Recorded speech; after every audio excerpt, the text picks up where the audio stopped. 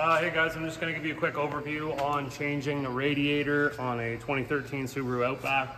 Now this one has the 2.5 liter engine, and some things to note.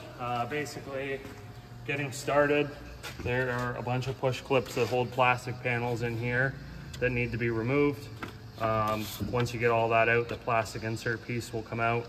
Then there are two brackets that hold the radiator in place. Those come out, 12mm bolts.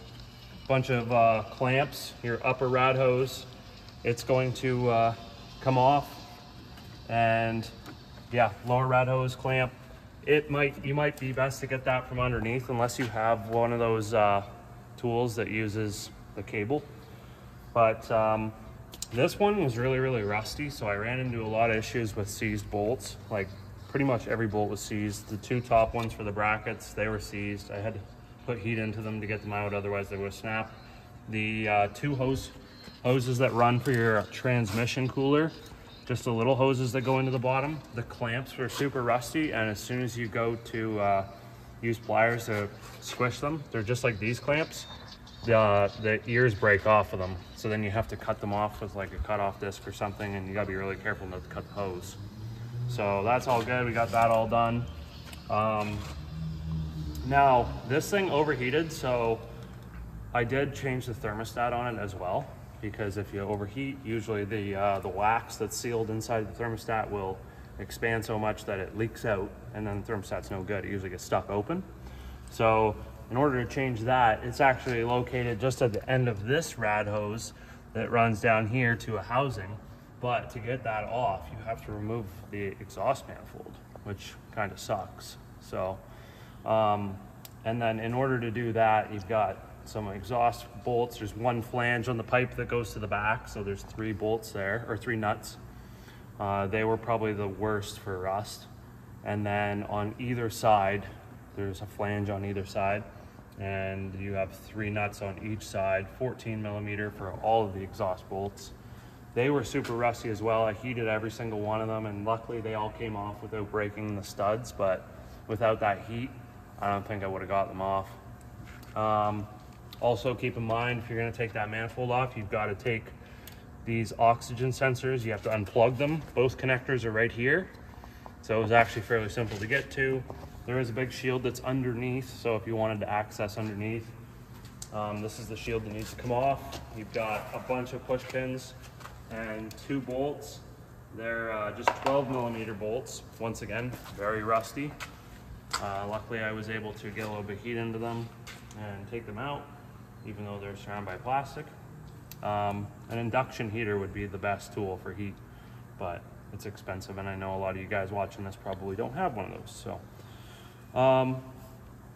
that's kind of the gist of things. The rad actually just drops down once you take these 2 supports off. It just pulls right up. There's 2 locating dowels on the bottom of the rad that sit in these rubber grommets. So there's no hardware or anything on the bottom that you need to worry about.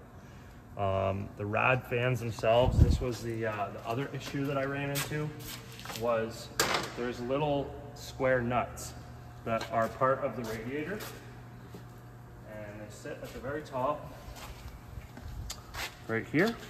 So there's 4 of them in total, and that's what the rad fan bolts to. And they get really rusty, and you go to take their 10mm bolts, you go to take them off, and it breaks the plastic, and then the nut just sits in there and spins. So seeing as you're replacing the rad, what I recommend is to just take some side cutters and just cut those plastic ears off that have the nut in them. And then once you get your rad fans out, you'll be able to loosen them a little bit, hopefully. And you can see that the fans themselves are slotted. So once you loosen them just a little bit, you're able to take the piece out, and then you can hold one side with like vice grips while you undo the other side. It's fairly straightforward. Like I say, heat is your best friend.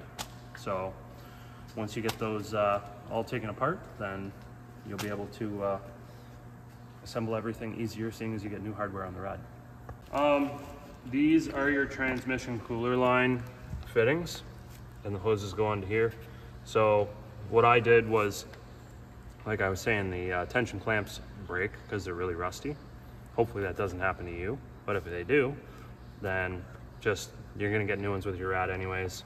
I just took side cutters and cut the actual fitting portion off, and then dealt with it once I got the rad out of the car.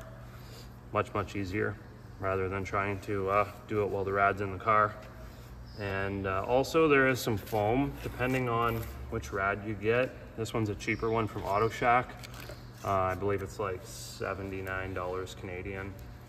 And with taxes and $5 shipping, it was like 106 bucks or something.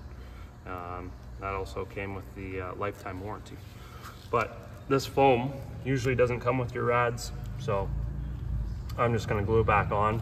And all it does is it keeps a seal between the air conditioning condenser, which sits right in front of it. It looks like a rad. And it just keeps a seal between there so that dirt and debris and all that stuff doesn't fall down in there. And it also helps airflow get pushed through the rad itself rather than going up. So I'm just gonna hot glue that back on to the new rad. Got everything cleaned up. And the coolant that I'm going to be using is this stuff. It's aftermarket coolant, but it's by Xerex, by Valvoline, but it's for Subrau. It's their blue coolant. So I think that's pretty much vacuum filling the system, or we're sucking it down right now. Vacuums all the air out of the system. And then once I get to about 25,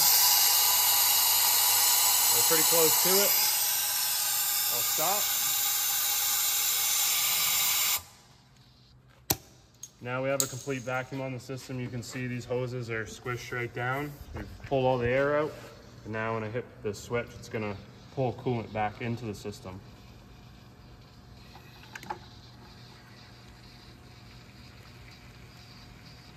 You can watch the hoses expand.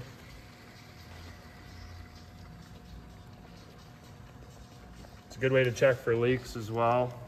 If it doesn't hold a vacuum, then we know we've got a leak somewhere, but usually you can tell right away. I'll have a hard time pulling a vacuum. It's a good tool if you do cooling systems a lot.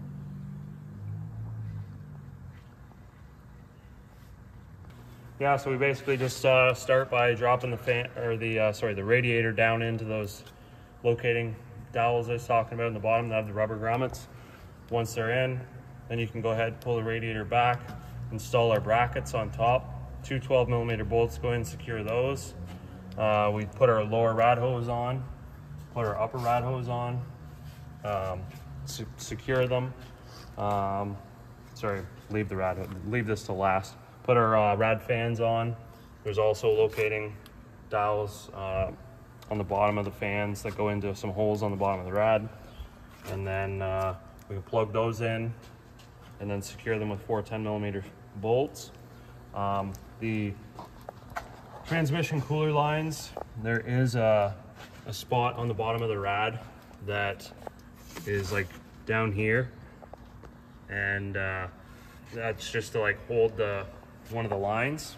And then there's another spot that's got some ears for the other two transmission cooler lines, just to secure them in place so that they're not hanging out.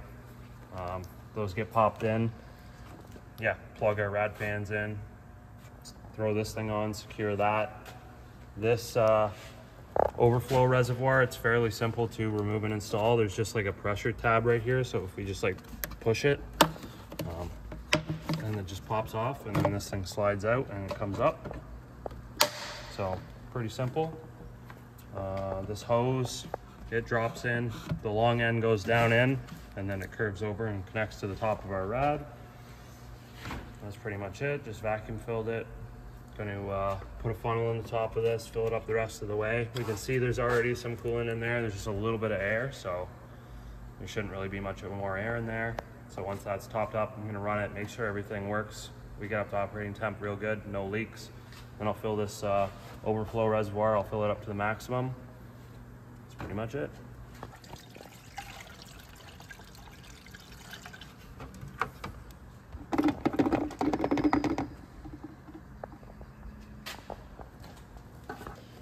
This is the air intake duct. That's the piece de resistance 2 plastic push pins go in there, which we're missing, so I will get some from my toolbox.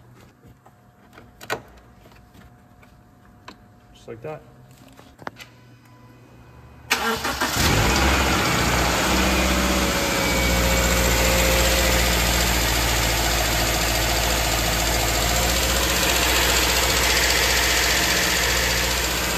It for now. If you got any questions, throw them in the comments below. I'd be glad to answer anything you got. Give the video a thumbs up if you like it, and subscribe for more content. We'll see you in the next one.